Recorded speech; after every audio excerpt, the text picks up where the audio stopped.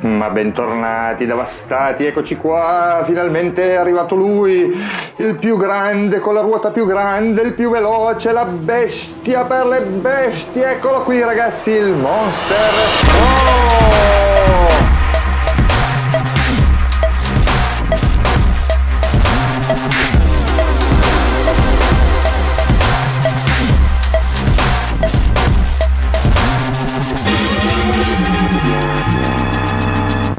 Quindi, sperando che non avete fatti bravi dall'ultima volta che ci siamo visti, vi lascio con la sigla.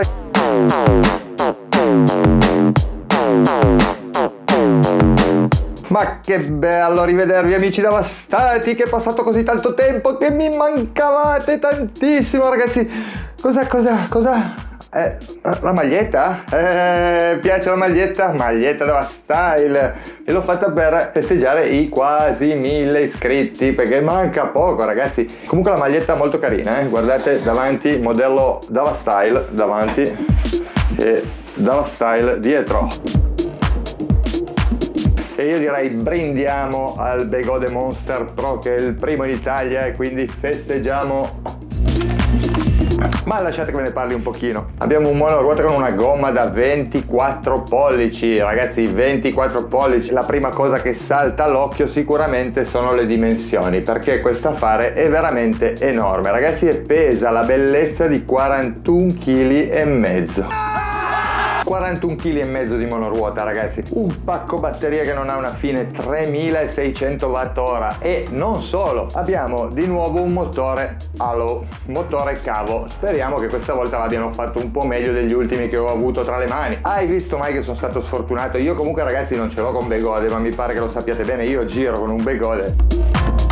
Invece il Monster Pro, che speriamo che mi faccia 100, 200, 300 km per quel poco che lo potrò tenere, oltre ad avere una batteria da 3600 Wh, ha un bel motore hollow da 3500 watt, e signori è una potenza smisurata. Se vogliamo parlare dell'estetica, ahimè abbiamo un altro M Super Pro estrogenato, ingrandito, ingoffato e con una maniglia incastrata un po' a cazzo anche stavolta, come nell'ex. È nuova e già non esce, ne esce solo metà, la seconda metà bisogna tirarla come non so che cosa. Come al solito alla Begode si fanno le cose in maniera un po' approssimativa, e tra poco non preoccupatevi perché andiamo a fare un bel giro, proviamo subito insieme, vediamo le prime sensazioni a caldo. Sotto questo meraviglioso tappino abbiamo due porte di ricarica per caricarlo in metà del tempo se avete due caricabatterie come me per esempio, e come al solito abbiamo anche una porta USB per caricare il nostro telefono o quant'altro. Abbiamo un bel faro bello luminoso davanti,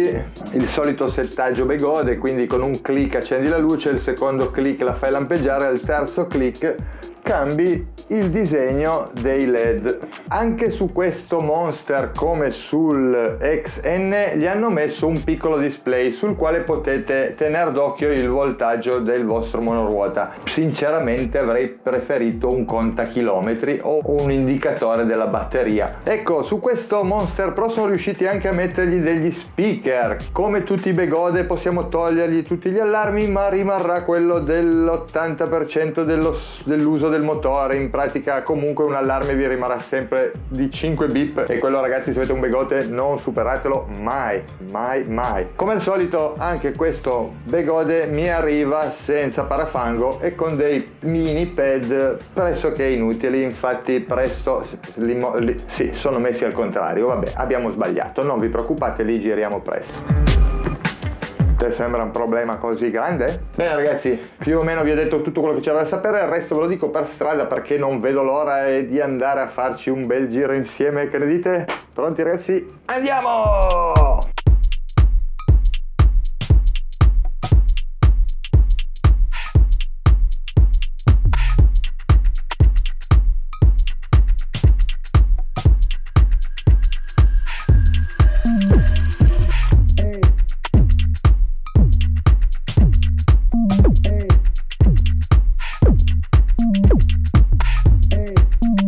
Bene ragazzi, primi metri col Begode Monster Pro. Ok,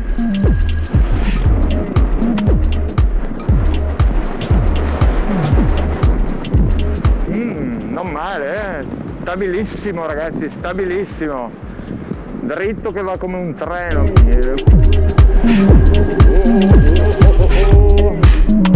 Ecco, prime sensazioni ragazzi, il peso si sente subito, ma che devo dirti, pesa come un quintale, come un cinghiale.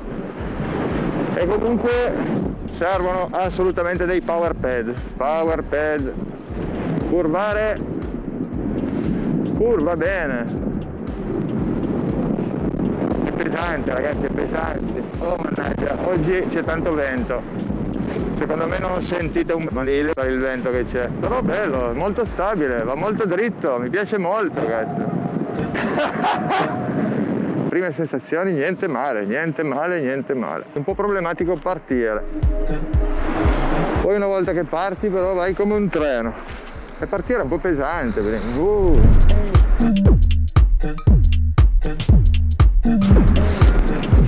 Ragazzi, guidarlo in strada è un piacere, fare zigo-zago sulle ciclabili un po' meno, strano oggi stasera proviamo l'off-road. Grande, però mi faccio per carità, ma abbandoniamo le ciclabili, prendiamo una strada, questo qua è un motorino ragazzi, non c'è niente da fare qua. Mamma mia che goduria, no vabbè, devo dargli una sistemata, come tutti i Begode, arrivano un po' spogli, bisogna dargli qualche aggiustatina, qualche migliorino bisogna fargli, sicuramente power pad subito per aiutare a frenare, aiutare a accelerare, se no questo non si muove.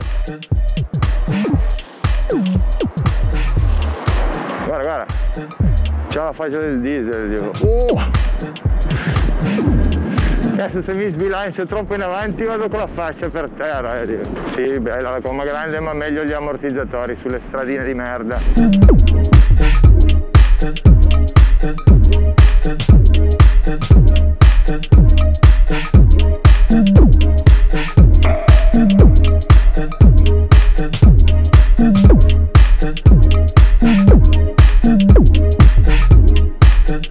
Sento il feeling che aumenta ogni minuto che passa. Sta settimana, anzi per 2 settimane userò solo il Monster, ragazzi, figo. No! Madonna, questo qua mi asfaltava, guardi, avete visto? Mo, vedete la maniglia che merda. Non dovevo dirlo? L'ho detto.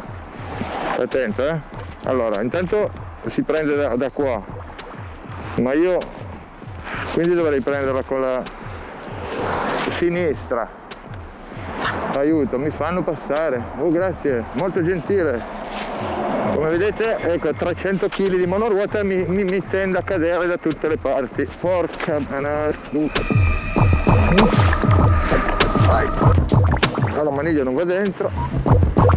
Tutto molto Gotway, tutto molto Begode, tutto molto approssimativo. Bene ragazzi, come vedete ho messo i power pad Davastyle anche sul Monsterone Pro. E adesso un'altra cosa, va un po' meglio devo dire. È un po' più gestibile. Vedete? Non sono perfetti perché via li abbiamo un po' adattati, però meglio di niente.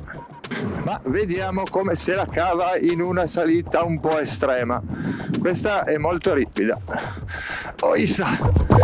Voglia spingere, ma lui va, ma Dosca è un toro ragazzi, questo affare qua è un toro, è un po' difficile spingere così in salita però. Porca puttana, porca.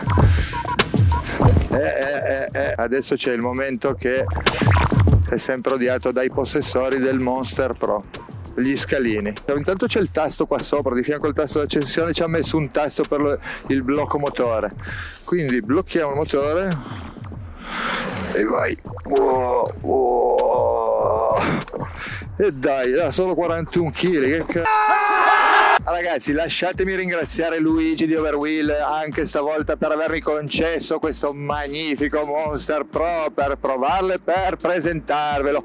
E vi ricordo che se comprate sul sito overwheel.it col codice DAVA5 avrete lo sconto del 5%. Quindi ragazzi, accorrete numerosi. Bella Luigi, grazie caro, sei sempre il numero uno. Ecco ragazzi, una cosa strana da notare su questa monoruota è la posizione delle gambe che tocca tenere. Perché vedete, essendo che è molto largo e alto, tocca stare un po' con le gambe un po' così, non è comodissimo, devo ammettere, ma forse ci si può fare l'abitudine. Comunque se la Gotto invece di fare tutti i taniconi uguali pensasse a modellarli un po', potrebbe tranquillamente fargli una piccola smusso qua. Bella raga, siamo giunti alla rubrica Zero m'ammazzo. Vediamo come va a finire il Davastato, o si ammazza o fa veloce. Pronti?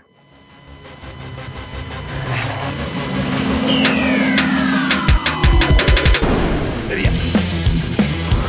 Le braccia davanti.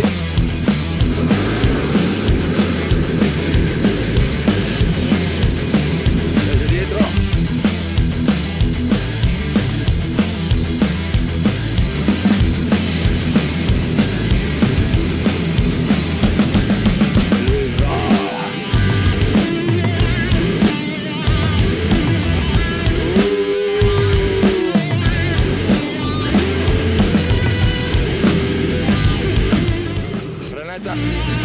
Wobble, dai wobble.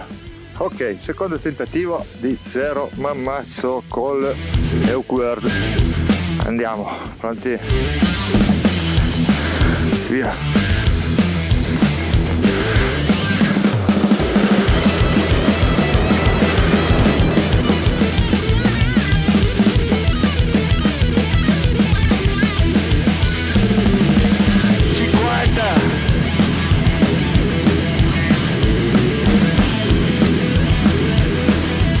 Troppo vento.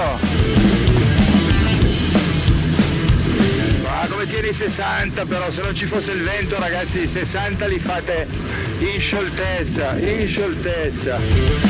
Mamma mia ragazzi, ma può far di più cazzo, si può far di più. Facciamo ancora uno.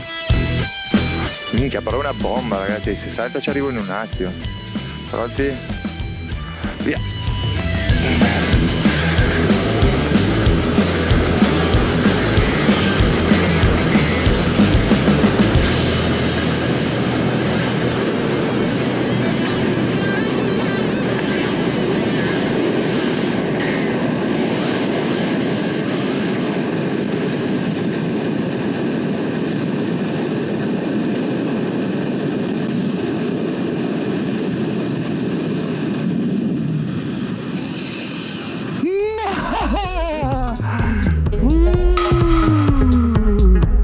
Ragazzi, che sborata, che goduria, che roba.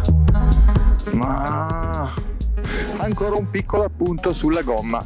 Questa gomma è molto strana perché c'ha un leggero effetto giro, ma soprattutto questo si verifica ad alte velocità, quindi quando acceleriamo sopra i 50-60 all'ora non si riesce a far girare, è difficile da far piegare, bisogna piegare in modi Valentino Rossi, vi ricordate il Valentino? Bene ragazzi, anche per oggi siamo giunti alla fine del video. Mi raccomando, se non l'avete ancora fatto lasciatemi immediatamente un bel like e dovete anche registrarvi al canale se volete vedere tutte le novità che arriveranno al Davastato, quindi fatelo subito e attivate la campanella. Ringrazio ancora Luigi per avermi lasciato provare questo spettacolo di Monster Pro. Ci vediamo al prossimo video nel quale vi parlerò un po' meglio di questo mezzo dopo averlo provato il giusto, perché per adesso siamo a 20 km, un po' pochino per dare un'opinione, ma sappiate che mi piace ragazzi, questo mi piace. E quindi amici Davastati, continuate a non fare i bravi e ci vediamo al prossimo video. Ciao belli, ciao!